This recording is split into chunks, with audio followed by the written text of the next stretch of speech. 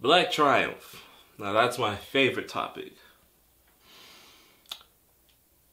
Black triumph starts the moment I wake up and the moment that I put this flag on my head. To me, black triumph is the hundreds and years within my own culture that shows that we are still here. Now, I'm a person who likes the small wins and the big wins. The big battles, small battles. Stepping out that door and coming back in, that's a triumph. Coming together for those marches, for the innocent lives that were lost, not just this past year, but all the other countless hundreds of years that have led us to this point. Now, when you know where we live is not perfect, and we both know it's not going to be perfect for a long time, but it's the small things that we can count that's the real triumphs. Black triumph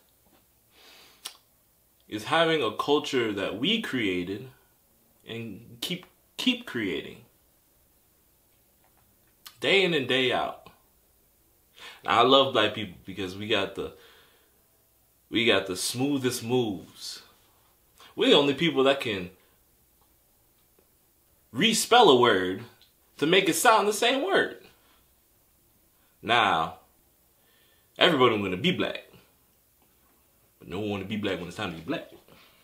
Can you dig it? Now,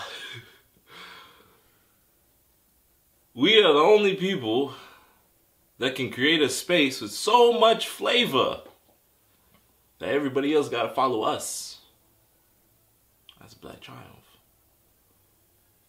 I can go on for decades, millennia, on the amount of triumphs that we as people have created time and time again. Personally, I can care less if those white people out there acknowledge us. Because I know what we have, I know what we can create, and I know that we keep creating. Point blank, period. That's my triumph.